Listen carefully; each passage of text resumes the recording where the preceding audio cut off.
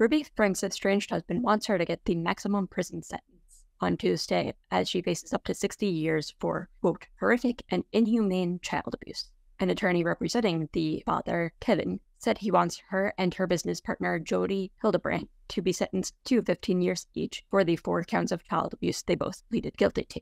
He said, quote, the treatment these children received at the hands of those whom the children had a right to trust was horrific and inhumane. He also noted that, quote, Kevin remains focused on the rehabilitation of these sweet and vulnerable children so that they might return to a normal life as soon as possible.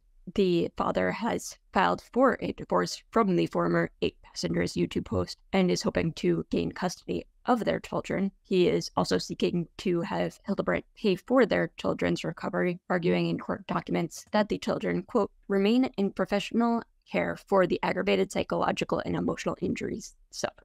Hildebrandt had pleaded guilty to child abuse on December 27th, and Ruby Franke admitted that she tortured her 12-year-old son and denied her 9-year-old daughter. She claimed they were acts of love. Franke and Hildebrandt were finally arrested on August 30th after Franke's 12-year-old son managed to escape Hildebrandt's Utah home and ran to a neighbor who said the boy was emaciated, had tape around his legs, and was, quote, covered in wounds.